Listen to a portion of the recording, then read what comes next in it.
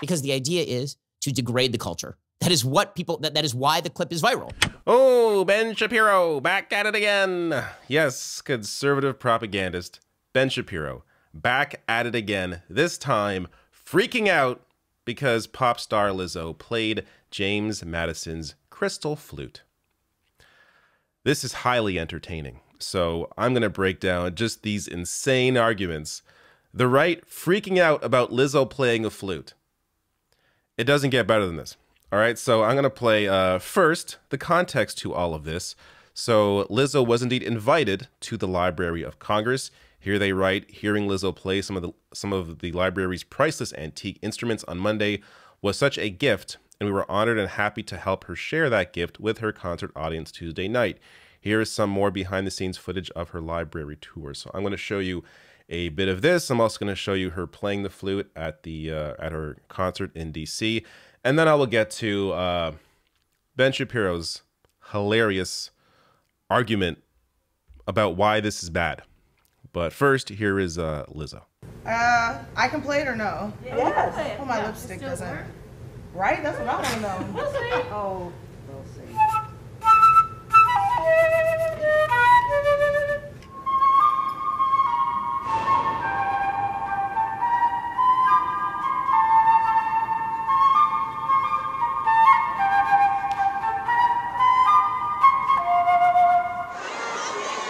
It's crystal. It's like playing out of a wine glass, bitch, so be patient.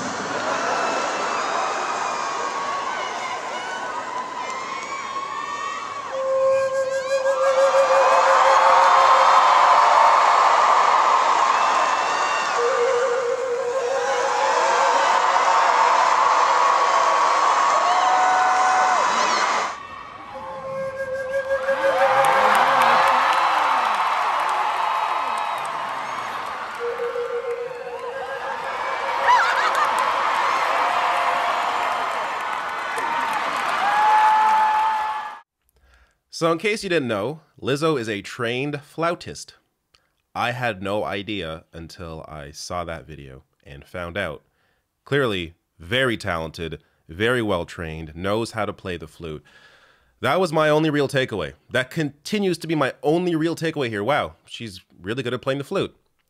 Ben Shapiro, though, no, he found a way to be offended.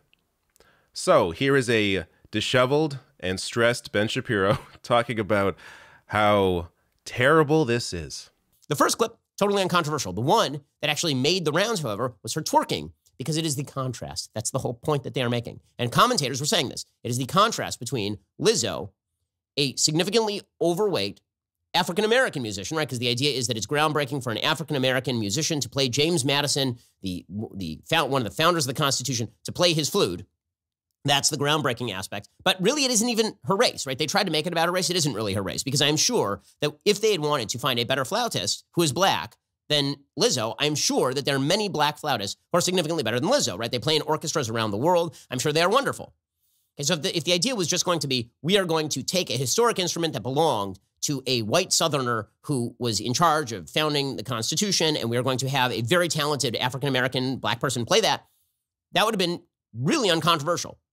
Like, seriously, it'd be the equivalent of if let's say that George Washington had a harpsichord and we had Condoleezza Rice go and play the harpsichord. Like, everyone would be like, okay, all right, fine. Okay, but it is the twerking that does it. Understand it's the twerk. It is about the twerking. The story is solely and completely about the twerking, which is why you didn't see the first video. The first video has a few views. The one of her playing very nicely in the Library of Congress while dressed somewhat decently.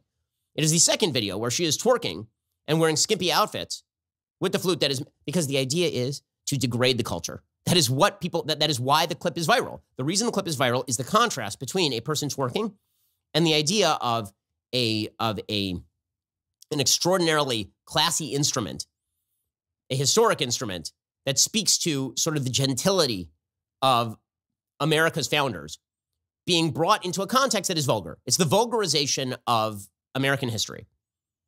Again, Lizzo did both, and only one of those clips went viral.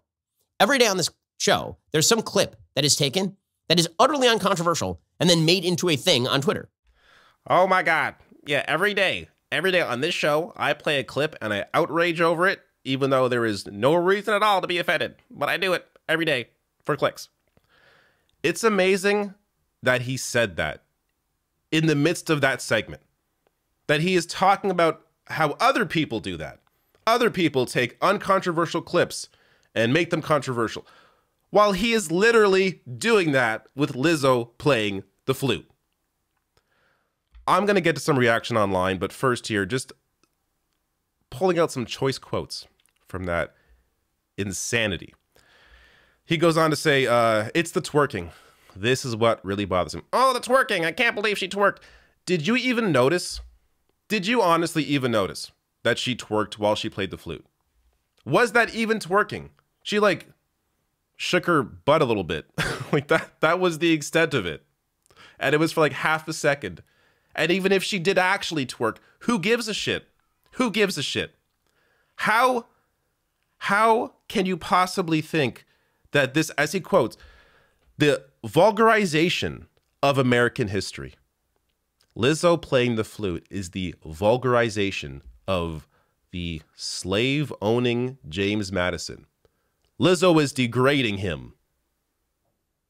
Really? Is that what's going on here? And then he randomly, for no reason at all, just points out or says that she is a significantly overweight African American. What? Like, what? Is that part of the argument? Like, why did you even bring her weight up?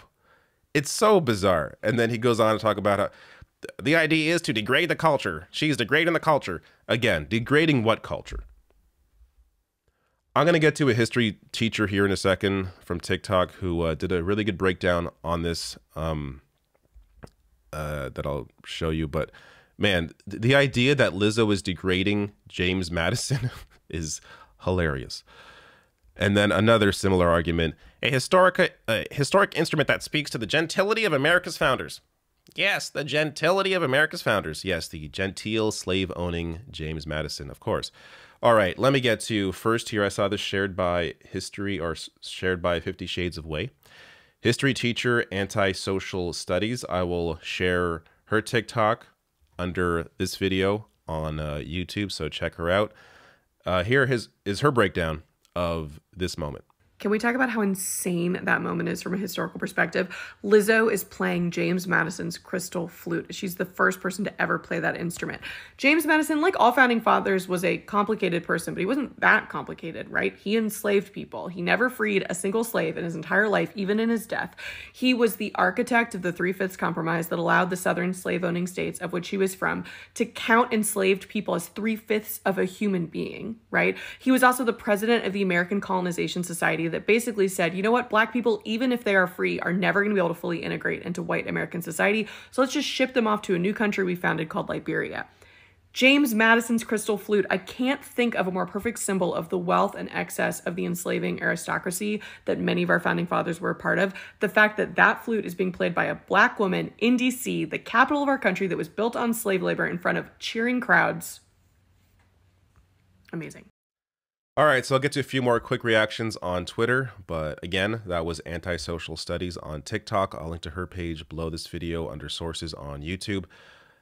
Great historical context there, giving you the actual cultural relevance of that moment, not that it's degrading the American founders or the vulgarization of American history.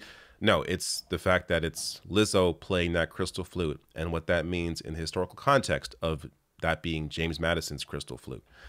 But a few more reactions online here. So this from Tiffany Lee says, Lizzo, a black female superstar, collaborating with Carla Hayden, the first African-American and first woman librarian of Congress, to use a flute from James Madison, the founding father who originated the 3/5 compromise and also the Library of Congress itself, the symbolism. From a non-gay artist here says, if you're outraged about Lizzo playing a flute, wait till you find out what James Madison did. Of course, notice how Shapiro didn't bring any of that up at all. At all. Last one here. Parker Malloy says, that face when you're a right-winger who finds out that Lizzo played a fancy flute you didn't know existed. With a picture of Peterson crying. Peterson, as far as I've seen, has not commented on this, but if he finds out, expect this reaction. Anyways, this whole thing is just ridiculous.